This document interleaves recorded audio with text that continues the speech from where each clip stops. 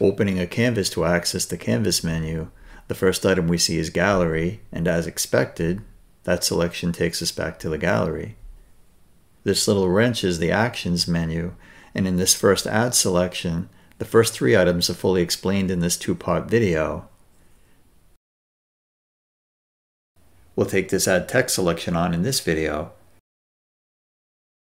and we'll take this grouping on in this video. Moving over to the right, Crop and Resize is the first menu item in the Canvas section.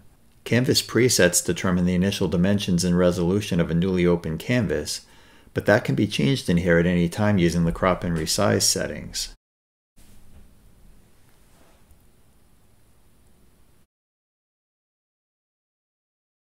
You're going to be seeing these 3 items in a few exercises. The reference toggle allows you to call up an image from which to draw.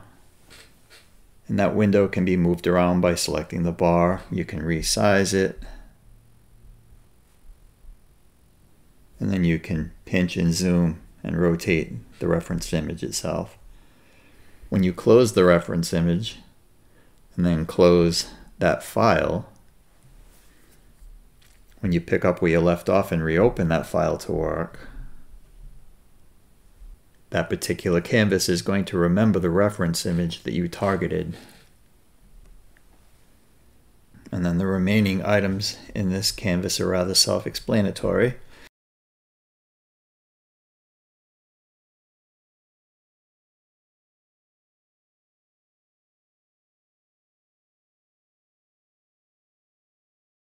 If you recall in the Gallery menu video, we already saw these same share options in the Gallery Select Mode menu, and if you recall, in the Select Mode menu these options can be applied to multiple canvases. And here in this Actions Share menu, these options can only be applied to the canvases currently open. And again, these share options are explained in full in these 2 handouts. From start to finish, you have the option of recording every brushstroke made while rendering your artwork. As you close and reopen your canvas between sessions, time-lapse recording will pick up where you left off.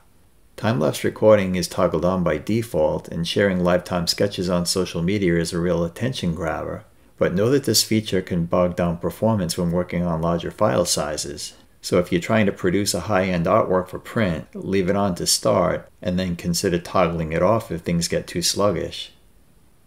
If you'd like a high-quality recording, you would set that up in the Canvas preset before creating a canvas, because once a canvas is created, its recording quality cannot be altered.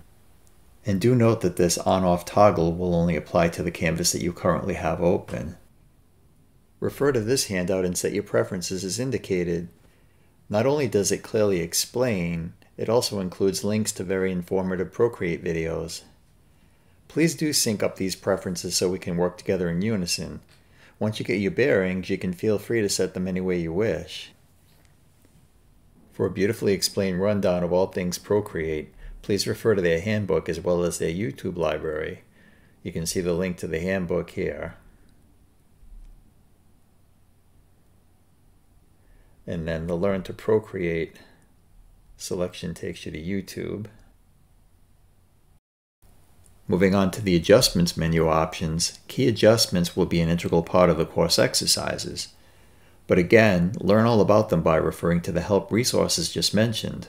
The Procreate YouTube channel has explainer videos for all that you see in here.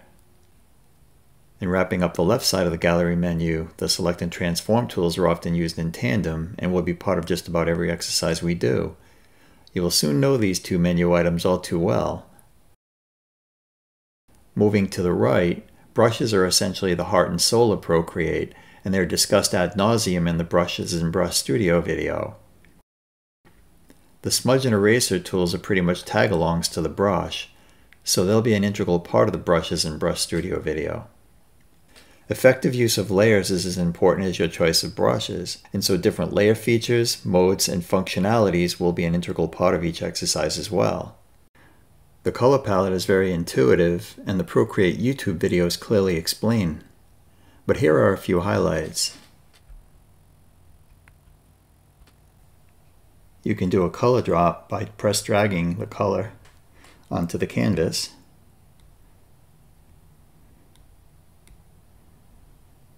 And if you tap the color menu item and look at the top right corner, these two color wells are your primary and secondary colors. You can toggle between these two colors by long pressing.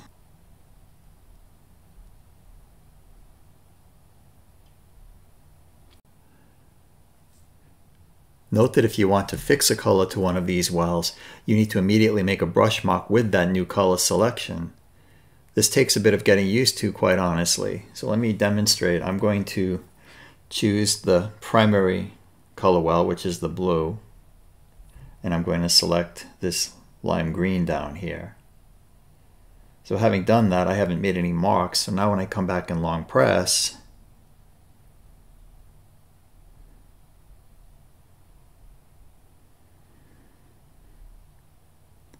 and open it back up, you can see that it jumped back to the orange.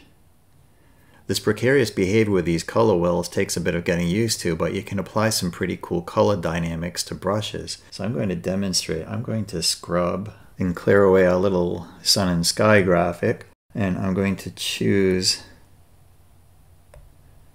this soft pastel brush, which, to show you, I have set the color dynamics.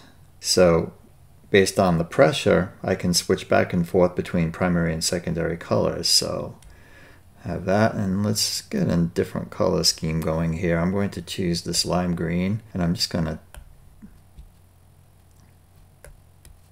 again, these color wells take some getting used to.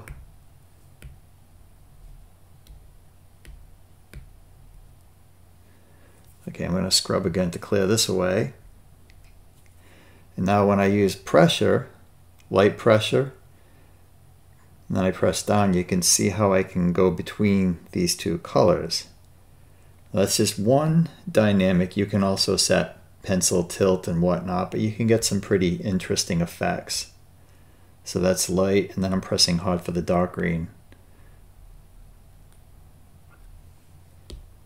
So kind of cool to know about. Getting back to our color palette here, not many people know that you can pinch out on this inner circle if you wanted to focus on the hue, and then pinch back in again when you wanted to get back to the ring. And for me personally, when I'm trying to get a pure black or a pure white, the classic palette is so much easier to just drag the selector into the upper or lower corner, and you know you've got a 100% white or black. There's a way to tap on the circle, but for me personally, I find this to be less work. And if you're feeling a bit iffy about your color theory, the Procreate handbook and videos have all the information you need about these different color harmonies, which are pretty cool. There's no sense in reinventing the wheel here. There's quite a bit of information out there right at your fingertips, if you recall. In the value palette, you have the option of using sliders for absolute control over your color selections. And in the import and insert videos, we'll be covering all the items in this menu. And so that ends our general tour of the gallery and canvas menus. Please do be sure to check out all the materials that were referenced in these videos. I think you'll find them all to be pretty user-friendly and explanatory. Thanks so much, and I'll see you on Zoom.